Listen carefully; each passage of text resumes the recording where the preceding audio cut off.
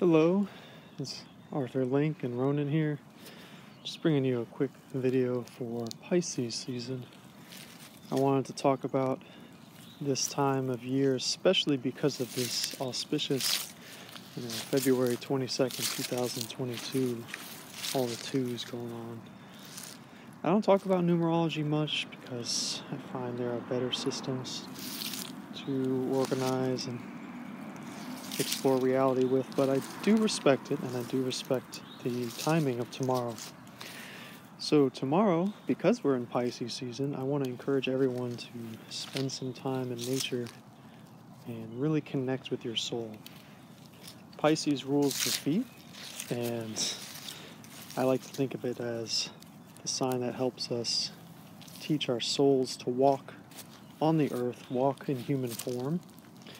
And so getting in touch with that aspect of ourselves is really important, no matter how you do it, no matter what way your soul speaks to you, because Pisces is also, indicative of healing.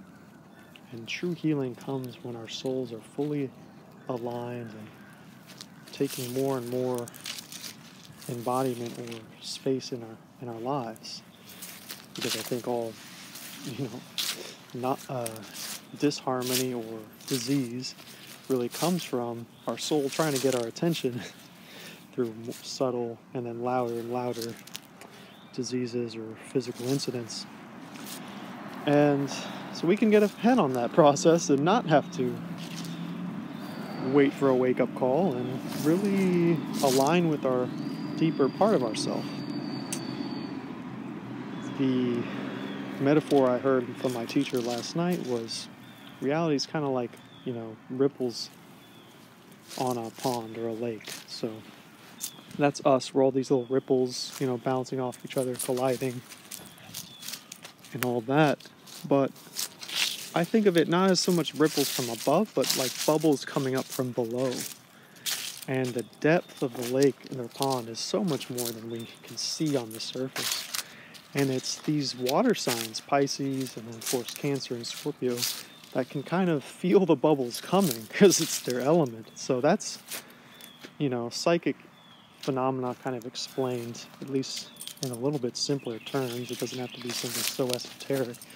It's literally just the nature of reality and certain people being more sensitive to what's going on below the surface than others. So it's like they're just feeling things, And that's what Pisces are really adept at, is feeling those currents and riding the waves of change and the expansive, ever-changing nature of the universe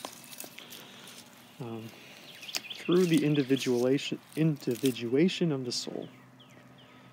And that's about as much as I need to speak about Pisces. I think it's better just to experience it for yourself. So again, take some time to really be out in nature tomorrow, especially on this special day. But in general, I find that silence is a really good way to get in touch with the soul. So don't even think of it as meditation. Just go out and be somewhere and be quiet. Because it's the mind that distracts us and it doesn't want us to stop identifying with it. This comes from a lot of Eastern traditions. That's, like 5 years ago, if I'd watched this video of myself, I'd be like, yeah, I'll go out in nature. And then 5-10 minutes later, I'd be like, all right, I'm done. Because the mind would get bored. The mind there's no more new experience for the mind to attach onto and identify with. And so it pulls you away. So I invite you to resist that pull, to stay in nature in the silence a little bit longer than you normally might be comfortable with. Not to prove anything, but with the motivation of like, okay, my soul is trying to reveal itself. That's why the mind's pulling at me. I want to wait. I want to see it. I want to see more of my soul. And I wish you luck in that process. And let me know if you have any comments or cool experiences of this day and the numerology below. I don't know much about the twos. I know it reduces to a number, probably the 4 or the 1. But instead of doing all that math, I just reflect on the symbolism of 2 as being like, you're not alone, and then the partnership with the universe to create, co-creation. So, yeah, it's a beautiful process. All right, see you in the next video.